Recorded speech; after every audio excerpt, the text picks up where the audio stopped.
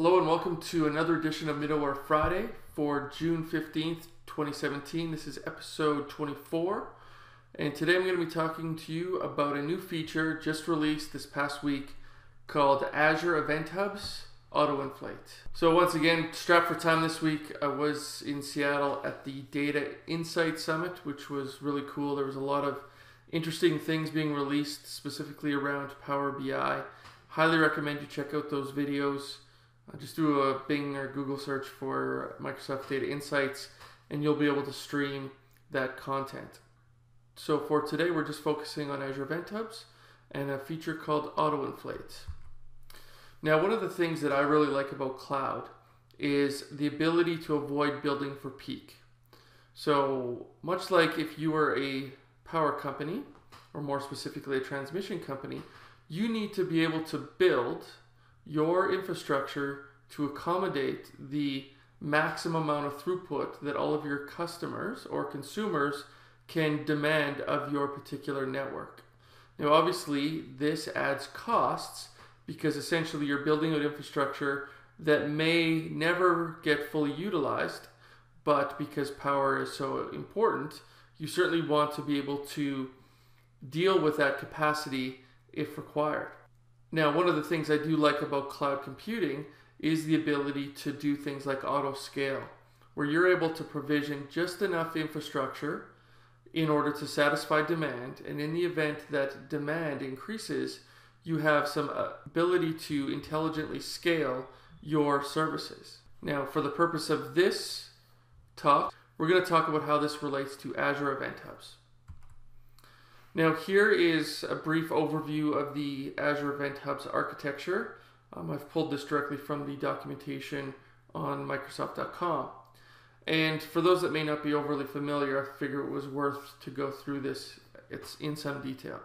So what we do have here is we've got event producers who are able to publish messages to an Azure Event Hub using HTTP and AMQP. Now, one of the things that Azure Event Hubs is good at is the ability to deal with high rates of ingestion and the ability to stream this information through the service onto consumers. Now, one of the ways that Microsoft is able to achieve this type of scale is through the use of partitions. And also by using consumer groups, we have the ability of doing some pub/sub type semantics. Now, Azure Event Hubs are different than Azure Queues and Topics, which can use more of a traditional pub/sub pattern. But the idea is once a message has been retrieved from, let's say, a queue, that message is essentially gone. What's different about Event Hubs is Event Hubs will store those messages for a specific duration. It can be, from 1 day to 7 days typically. Now, what that pattern allows you to do is to have multiple readers. Because the message isn't removed until its retention period has been expired, consumer groups are able to use a cursor and essentially keep their own track of the messages that they've received or consumed. And this allows them to consume messages independently of each other. Now, another important concept of Azure Event Hubs architecture is throughput units. So once again, from the documentation, the throughput capacity of an event hub is controlled by throughput units. Throughput units are pre-purchased units of capacity. A single throughput unit includes the following capacity: the ability to ingress or ingest up to 1 megabyte per second or 1,000 events per second, whichever comes first. That's an important distinction. So certainly if you had more smaller events, you could process those than the same amount of larger events. So there is sort of that trade-off from that perspective. And also the ability to egress or output up to 2 megabytes per second. Now, by default or through the Azure portal, a customer can provision up to 20 throughput units per namespace, and these are shared across all of the event hubs within the namespace. Now, there is another sort of caveat here. If you do require more than 20 throughput units, you are able to talk to Microsoft to get that exceeded. Now, part of the challenges with this architecture, there is an element of building for peak.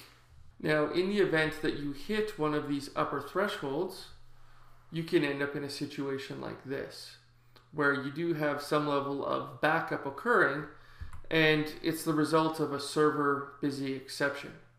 So now certainly one thing you can do is you can over provision, and you can actually create more throughput units than you typically need. The problem with that though is you are now paying or essentially building for peak.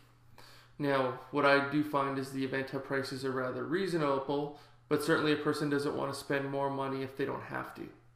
And as you can see, the server busy exception, one of the symptoms is that the Event Hub does not have the sufficient amount of throughput units, and as a result, there's basically an exception being thrown, and the publisher would then have to, retry publishing at a later moment.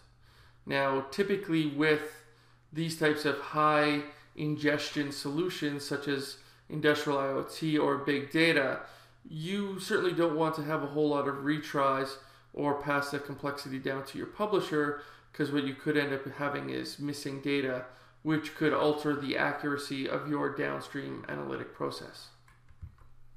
So I guess what is the solution? And as you can probably guess by the title of this particular episode, it's a new feature called Auto-Inflate. And the idea with Auto-Inflate is the ability to provide additional capacity, but to be able to do that on demand. So now, in order to enable Auto-Inflate, you actually need to go ahead and create a new Event Hub. At least when I looked, I didn't see the ability to add this to an existing Event Hub. And the whole idea with Auto-Inflate is it provides an efficient scaling mechanism to start small and to scale up as you grow. So this is very much in line with other cloud models, where now we've got this dynamic capacity, which is fantastic. I can essentially pay for what I need. Now, from what I understand is there's no ability to scale down. I suspect that could be the result of potential message loss. But certainly this does allow you to grow as required, and I'd be willing to bet that if you need to scale out at some point, there's a high probability that you'll be back at that same point from a message throughput perspective, even if it does take some additional time. So that concludes this particular episode for Azure Event Hubs Auto-Inflate. I hope you'd enjoy this.